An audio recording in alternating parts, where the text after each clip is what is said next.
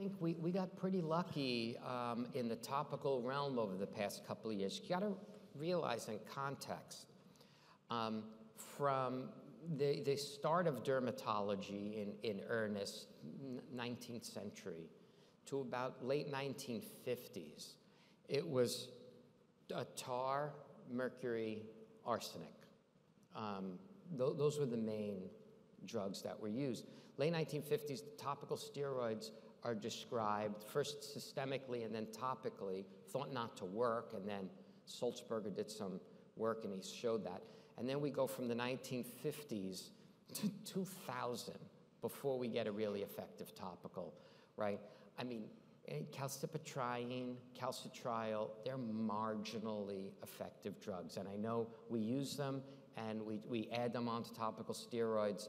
And then for eczema, we get tacrolimus in like 2000 and pimecrolimus 2001. They work. They work. They're non-steroidal. They're effective. They burn when they go on a little bit, but one's an ointment, one's a cream. Then we get crisaborole, but it takes like another 15 years. And now all of a sudden, in the last couple of years, we get topical ruxolitinib, topical tapinarof, and topical roflumilast.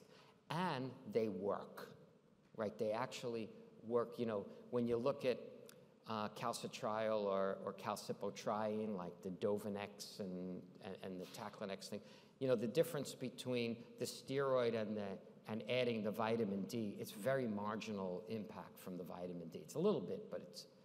So tapinarof is a new mechanism of action. It's called an aryl hydrocarbon receptor agonist. Aryl hydrocarbon receptors are on prehistoric type animals. It's a very fundamental system of monitoring the environment. And unlike other receptors, you know, you have an IL-13 receptor. Guess what? Just IL-13 will fit in that. Nothing else will fit in it. Most cellular receptors are like a lock and a key. The key has to fit perfectly in that lock to turn it. These defensive mechanisms, particularly aryl hydrocarbon, can accept multiple agonists. And the irony of this is not every agonist causes the same response. Some agonism of aryl-CoA is anti-inflammatory, but others that hit the same receptor, other ones, are pro-inflammatory. So you put the wrong irritant chemical on, you put the wrong UV light on there, you rub too hard, it's pro-inflammatory. You put a different agonist on, it's anti-inflammatory. Very clever and engineered this way. Like there's a pretty well understood receptor and they know different ways of doing it. So this tapinarof in this particular circumstance, you'll see a whole variety of things that it does positively for inflammatory diseases. I think it's probably not terribly important to get into the detail of it, but it's approved now 1%. It's in a cream form. It's once a day. It is actually what we asked for, right? We asked for a pharma for elegance and once a day, and they delivered us. Rux is twice a day, probably works pretty well once a day, but that's what we got here. Next slide. And so the Soaring studies were looking at this in psoriasis and plaque psoriasis, and this was pretty moderate disease. And what you're seeing is once daily, you're seeing a global assessment of 0, 1, the endpoint. And a lot of these you could see started out with baseline demographics. You see a third had an IGA of 3 and a third had an IGA of 2. Pretty substantial visual disease. And the gray is placebo. There's a big separation between placebo and active. It's an effective drug, right? So it works in psoriasis. And one other thing is they did this long-term study. They felt that they had a mechanism that had durable response, that if you can calm this defensive posture that's anti-inflammatory, it could stick. So what they did was basically, if you were clear or had a 1, you didn't take any drug. Once you started to pop into a 2, you restarted the drug and just kept going into that circle. If we go to the next slide, you see there's a very durable response of clear or almost clear, and some patients can go out months between clear periods without using the drug.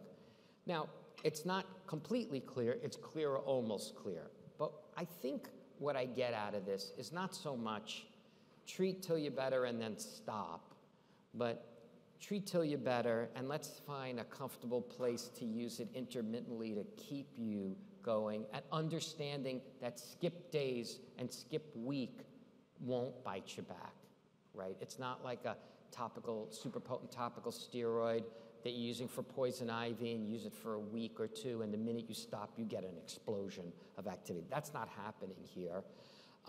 So complete disease clearance beyond 12 weeks, this is a really consequential impact and works very well. It's very elegant, the vehicle. I think we've got one more slide here. Yeah, on adverse effects. So they're, again, showing durability of response with different groups, vehicle into tapinarof, and then tapinarof into tapinarof when you convert into an open label. So the things you watch out for are folliculitis, right, and contact dermatitis. So what I usually tell patients is, look, you're going to put this on. I don't have a lot of I don't have a lot of side effects to talk to you about. In fact, I have no scary side effects to talk to you about. But if you see little pimple-like things forming in the area you're applying it, just hold it for a little while, wait for it to pass, and then you can start using it again because it often doesn't come back. And if you're getting itchy or red, back off. See if it's happening on all the sites. If it may only happen on one site, then you could stop it, let it clear, and go back to it. So I've added this in frequently in most body sites. So this is for plaque psoriasis in adults once a day. Thoughts? No? Okay. All right. Okay, so fortunately, we now have multiple non-steroidal options for our patients with the plaque psoriasis. I'm going to talk about topical roflumilast cream.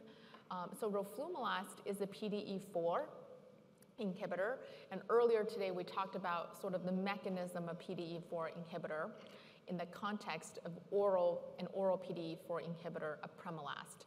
However, this is applied topically, and it's a different PDE4 inhibitor. Roflumilast as a PDE4 inhibitor, if you're looking at molar per molar compared to the other types of PDE4 inhibitor, is actually quite potent, and which makes it perfect for sort of a topical formulation. And it's once a day, as you can see here, as it's indicated for all severities of plaque psoriasis. In the prescribing information, it also include the language about including intertriginous areas. And another differentiating factor in terms of the prescribing language is you can prescribe it for patients 12 years and older. VTAMA is for 18 years and older. I should just point out, VTAMA, even though it doesn't have, including intertriginous, it doesn't have language of prohibiting it for that area. So I just wanted to clarify. Great. And then next slide, please. So here we're looking at how topical roflumilast did in its clinical trials.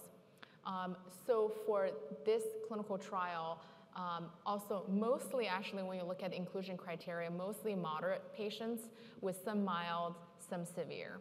And what you see here, and this is week 8 data, and what you see is that when you're achieving clear or almost clear with at least a 2-point reduction in the IGA score, and that's how the treatment success is defined. So you take patients who are either mild, moderate, or severe. Most of the patients are moderate. They have to have at least a 2-point reduction, right?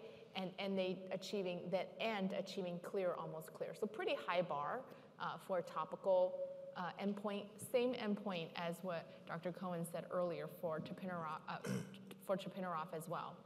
So for roflumilast, as you can see by week 8, about 41% of the patients will have achieved this IGA success compared to 5.8% or 6% in the vehicle group. And similar results in the sister study. Next, please. Here we're looking at IgA, IIGA, which is intertriginous area. So this medication, I would say, is very well tolerated in the intertriginous areas.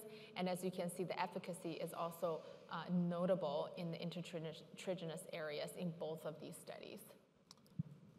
Next, please. Okay, so this is the summary of the adverse events by body surface area. It's also a vision test. And there will be another slide a little later that talks about the safety profile as well. But the main thing here is that whether you apply topical roflumilast to those with low body surface area, more moderate, 5 to 10, or more severe, overall, I would say it's pretty well tolerated. There are certain rates that go up a bit, go up a little bit, I would say, when you're kind of going up in the body surface area, mainly in the area of, relatively speaking, some diarrhea in the clinical trials. I think in the real world, and I'll be curious to hear about our experience later on, I haven't seen that in my experience. But there, so this is a breakdown. So overall, as you can see, very well tolerated. Next, please. And let's before we go into, let's just pause for a sec before we go to biosimilars. So these are two relatively newly approved topical agents for patients with plaque psoriasis, non-steroidal, no limitations on the body surface area, which is good for psoriasis because the parts of the body that are affected, sometimes you worry about safety in those areas, and we want to avoid using high-potency topical corticosteroids, even low-potency topical corticosteroids, because they're occluded. The face, eyelids, neck, scalp, genitals, skin folds, crease of the rear end. So it's really, this is, as Dr. Cohen pointed out, it's been years before we had something that was, number one, effective as a monotherapy agent and tolerable. So these two agents have been really big players in helping us reduce. We still use topical corticosteroids and super potent ones, but being able to reduce their use and use these, it's been a really nice change in the way we treat patients with psoriasis.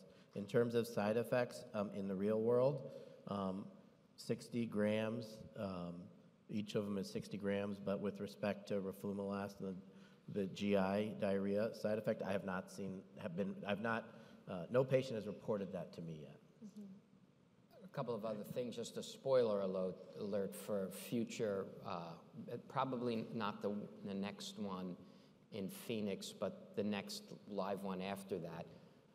Both tapinarof and roflumilast have announced positive phase 3 results of their topical creams in eczema. Right, so you're going to hear that come up in our eczema talks. I know at the European Academy, there's a number of posters and presentations on the final data of both of these. So it's like we got topicals that are going to work in both diseases. And when you look at these side effect profiles, nothing's keeping you awake here.